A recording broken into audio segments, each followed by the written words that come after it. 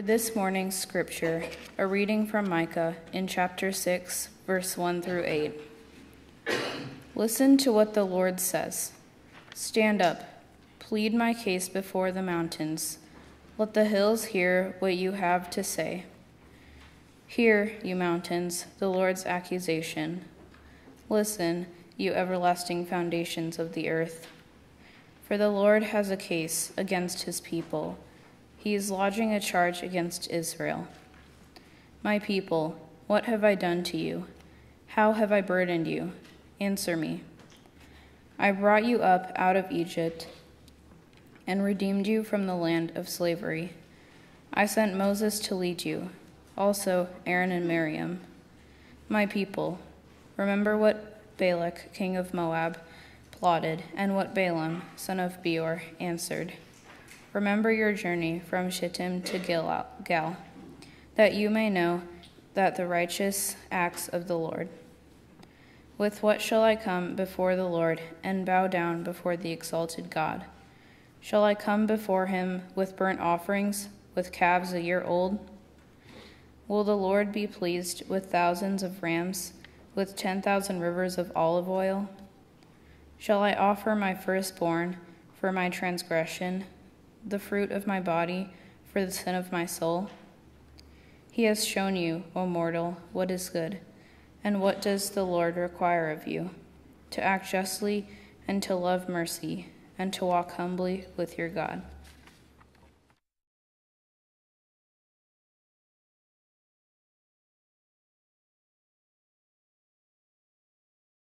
The gospel reading for this morning comes from Matthew chapter 5, verses 1 through 12.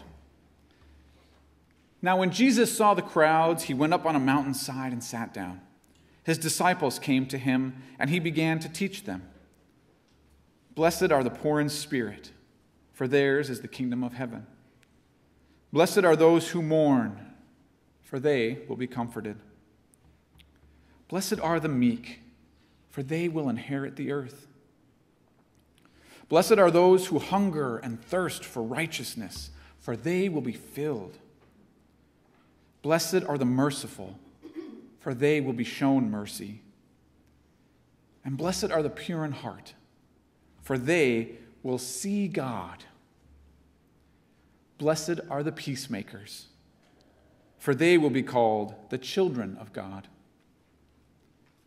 Blessed are those who are persecuted because of righteousness, for theirs is the kingdom of heaven. Blessed are you when people insult you, persecute you, and falsely say all kinds of evil against you because of me. Rejoice and be glad, because great is your reward in heaven, for in the same way they persecuted the prophets who were before you. The word of the Lord. Thanks be to God. This scripture passage is often called the Beatitudes. The Beatitudes is just a fancy name for the blessings, for the many ways that we have been blessed. And we might like to think that I can list off all the different ways that I've been blessed. And if you were to go down that list, I doubt very many of us would put, I'm blessed because I mourn. I'm blessed because I'm poor. I'm blessed because I am meek. I am blessed because people are persecuting me. I am blessed because of all these bad things. Most of us put blessings of all the good things. I'm blessed because I have a loving family. I'm blessed because I have a reliable vehicle that can drive me back and forth to work. I'm blessed because I have work. I'm blessed because I have food. I'm blessed because I can go wherever I want and pretty much do whatever I want. I'm blessed because I have people I can trust and call on. When we look at blessings, we look at things that are positive for us. We rarely look at our blessings as things that are a detriment. You see, our world looks at us and they look at everybody else and they say, well, good things are money, status, power, control. If you have those things, you're winning. You're good at life. You're successful. When something bad happens, what do people normally say? Oh, I'm sorry. I'm sorry something bad happened. because we want to say that, when bad things happen, we don't like it. We don't want bad things. We don't want to be poor in spirit. We don't want to lose people that we love. We don't want to be hungry. We don't want to think that there's no justice in the world. No one comes up to you and after you've lost someone that you love and says, you know what? I'm so glad you get to mourn. Now you're blessed. Someone might say that to you and you might want to smack them. But there's a part of our humanness where we want to be happy. We want to be all built up. But it doesn't take much to get knocked over, does it? It doesn't take much to have our blessings kind of stripped away and then we feel, oh my goodness, if I only had a bigger TV, then I would feel better about myself. Because then I could watch the big game on a big, big screen with the surround sound. And maybe I should get a new sofa while we're at it. There's a part of us that can't help it. We can only think in terms of material goods. But this list of blessings almost lists no material goods at all. In fact, all the blessings are the opposite. So for us, when we list out our blessings, what are we going to list out? How we're humble, how we're weak, meek, poor in spirit, how we're hungering and thirsting for justice, for righteousness. In Greek, it's the same word, by the way. When people say righteousness, it's dikaiosune, which also means justice. So when people cry out for righteousness, they're crying out for justice. Now, how many of you out there in the congregation helped me knock down this brick wall? I have another favor to ask. Would you be willing to come up a second time and help me do something different with the blocks? If you'd be willing to help out do something different with the blocks, why don't you come on up here? What we're going to do is instead of building these up into a big tower, because what happened when we built it up so tall? What happened? It would always fall over, right? Well, maybe instead of building it up as a tower, we could lay them all down and build them as a road. So what if we took the bricks and made a road that was like, put the bricks like this. Can we set them up like this so that they point long way like this?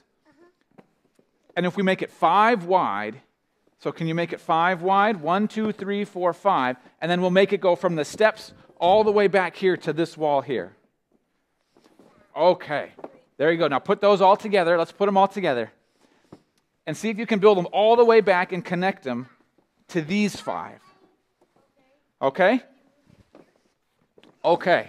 So get all those blocks and make a big row all the way back to here.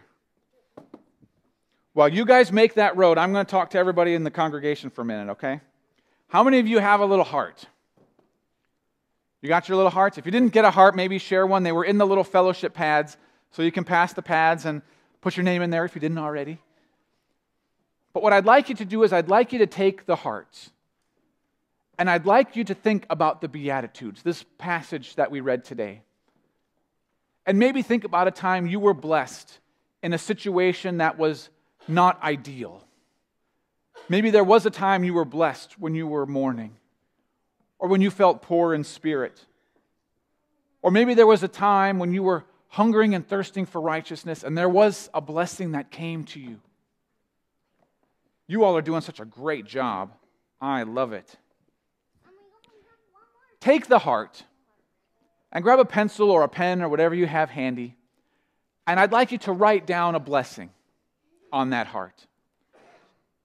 It doesn't have to be elaborate. It doesn't have to share a ton of details. You could just put a name, a word, or a phrase. If you don't want to write, you could draw a picture on your heart. And you could draw a picture of some way that you feel blessed. How's the road look? That looks fabulous. All right, I need you all to come down and give me a high five for that awesome road. Thank you. High five? High five. Good job. Okay, you all can go sit back down. Now, look at this fabulous road the kids built. You know, once you build these bricks, 3 or 4 high, it gets very unstable. But did you know that laying down flat like this, they can actually support if I stand on them? These bricks are now pretty strong, huh? Now, if we look at our blessings, not as a chance to build ourselves up, but instead if we use our blessings to pave our way to something greater, then our blessings can have much more strength. So now, do we have our youth ushers in the back ready to collect the hearts?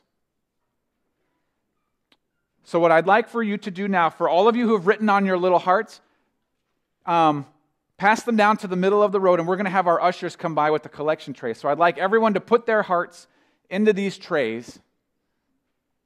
And what we're going to do is we're actually going to take all of these blessings, and we're going to take them, and we're going to glue them to this wall. This is our sure foundation. This is the communion table. This wall represents the faith that we have in Christ. This wall is going to be all the ways God has worked in us and through us, through our blessings. So if everybody wants to go ahead and just dump your hearts into the trays, we don't actually have to pass the trays.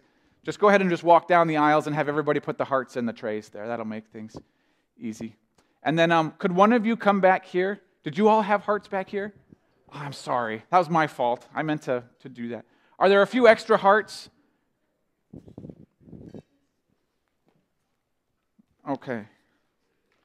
Here we go. Extra hearts. Extra hearts.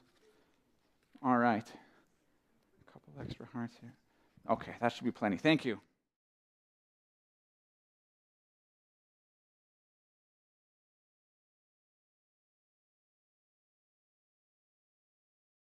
All right, here, I'll give you just pass those along and make sure everybody gets a heart, and then you all can participate too. Wonderful.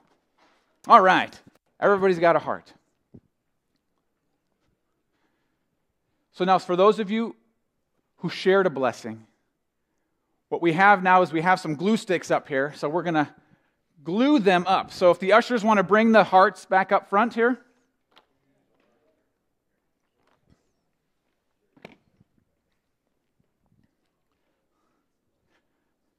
The power of the mighty glue stick.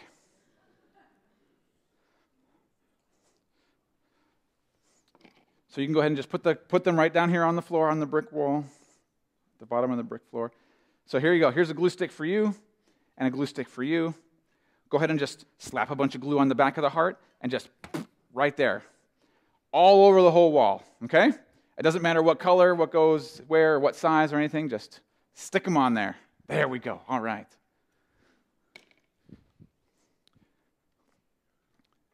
The Beatitudes are something that have been part of Christian tradition for 2,000 years. A question came up during one of the Bible studies this week. Well, who is Jesus telling this to? Because it says the crowds were gathering. So then Jesus went up on a mountainside and talked to his disciples. So people have often wondered, is this Jesus by himself with just his 12 disciples? Or is this Jesus talking to the multitudes, telling them about all these blessings? And I'll give you the answer. We don't know. The Bible says what it says. It says that there were groups of people following Jesus, and he went up on a mountaintop and told his disciples these blessings. Tradition has it that there was a large group of people. Because even if it was just the 12 disciples, you know what those 12 disciples did? They went and they told everybody about what Jesus had said on the mountaintop.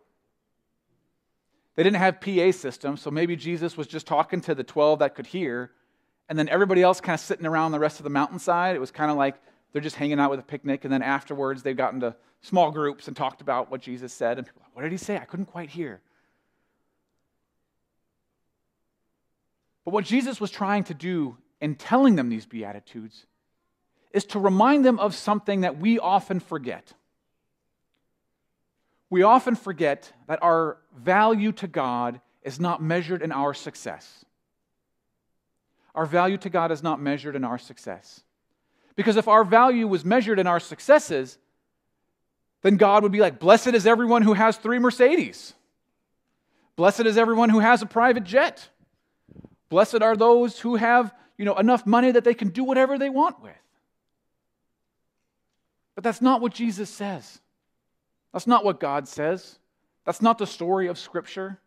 In fact, it's very much the opposite. God said, "Blessed are those who give what they have to others." God said, "Blessed are those who are willing to give up everything to follow Christ." So when Jesus comes down and gives these blessings, when he gives these Beatitudes, he's telling them to the people that don't have 3 Mercedes, to the people that don't have private jets, saying, "Blessed are you who are poor in spirit. Blessed are you who are meek. Blessed are you who mourn, who hunger and thirst for righteousness." And when you do the right thing, when people give you a hard time about doing the right thing, do it because of me, because I told you to do it. And in so doing, then you will know that you are part of my kingdom. You will know that you have received my mercy. You will know that I am with you. Now, ultimately, don't we all want to be a part of God's kingdom? Don't we all want to be close to God and feel God's presence? Well, if we do, there's one sure thing that we can do. We can tear down the wall that we build up for ourselves, lay it down as a path to Christ. This morning, when we come for communion, as we come down this aisle to take communion by intinction, imagine this wall extends all the way down the sanctuary. This wall that had been built up is a walkway for us to come to Christ.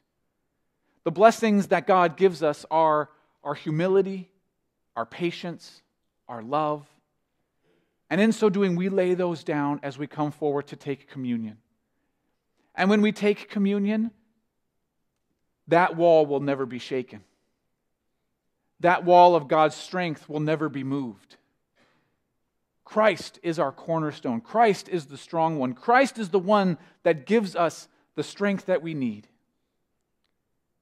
So, friends, as we pray, as we read our scriptures, as we give thanks for our blessings, let's not forget what Christ has called us to do with our blessings. Let's not forget what our blessings really are. And let us never forget the one who gave his life, became a mockery in the eyes of the world, and died for our sake, so that we who follow in word and in deed might share in the same promise.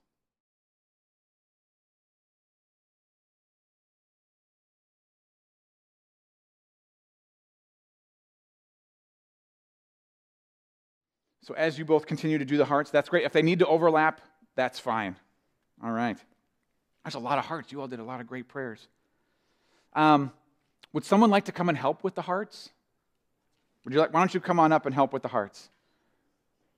There's a couple more glue sticks down there, so go ahead and get on up there on those bricks and start gluing those hearts up there. The rest of us, we're going to pray. Lord, we give you thanks for this morning, for the opportunity for building a foundation of blessings, to see what you have done for us and who you call us to be. So, Lord, we give you thanks. In Jesus' name we pray. Amen.